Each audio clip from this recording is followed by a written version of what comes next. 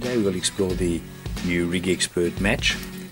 This is an upgradable unit, which the base unit goes up to 70 megahertz, and then you get the next upgrade, which is the advanced.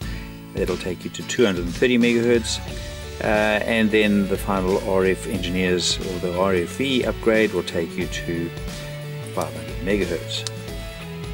Each upgrade will allow you to see more features. This unit has been upgraded to 500 megahertz.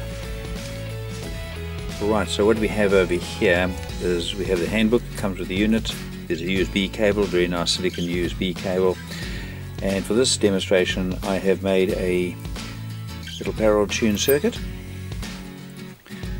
5 to 40 picofarad.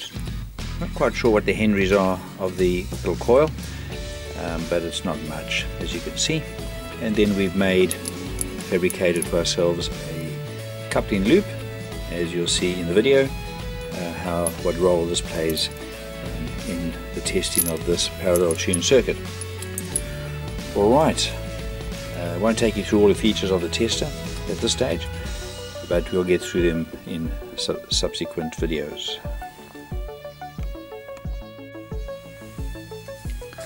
I will now demonstrate how we can find out the resonant frequency of this tune circuit. As you can see, it's a simple variable capacitor, 5 to 40 picofarad, and I'm not quite sure exactly what the henries of the coil is, but it'll be somewhere pretty low. Right, so we can put it into SWR mode, and that's the previous sweep, so let's just get rid of that. Now what we can do here is we can actually change the sweep span. I'll take it to 5 megs. I know it's around about 35 odd megahertz, so we'll put into sweep mode, and I won't couple the coil at this stage. We'll get a straight line across the top there. So it's in SWR mode, and ideally we want to have a suck out type response. Now coupling is quite important here, so if we don't get the coupling loop exactly at the right spot, we have to then sweep it a second time. So we'll do that now, and we'll bring the coupling loop into circuit and see what happens.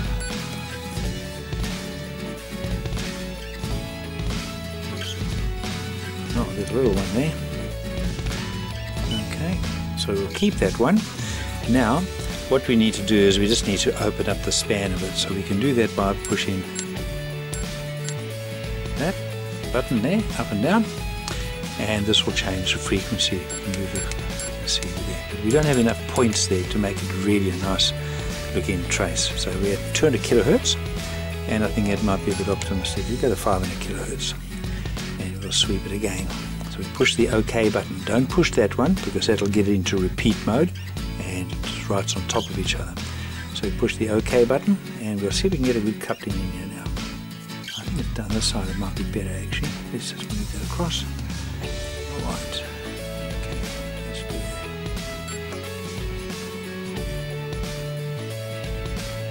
There we go. Beautiful. Alright, you just have to love that. Alright, so we've got a trace there, and we'll just move this across here. So we can see that this has the best match at 35.49 megahertz, and that will be our resonant frequency. Now, just to prove that this is the way it should be working, we'll just change this and push this capacitor down a bit and increase the capacitance. I've done it very slightly. Now that should move downwards, so we'll sweep it again. Oh, there we go. Okay, quite sensitive actually. So you can see it's moved the trace right down to the low frequency, and we can find out what that is by pushing this button here.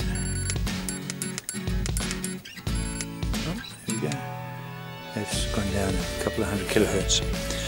Alright, so that is how you would tune a trap, a parallel tune circuit, and you'd be looking for the best match coupling with a simple little coil, pickup coil that I made, coupled to the top of the tester. Right, and keep watching, because we'll explore more of the features of this unit.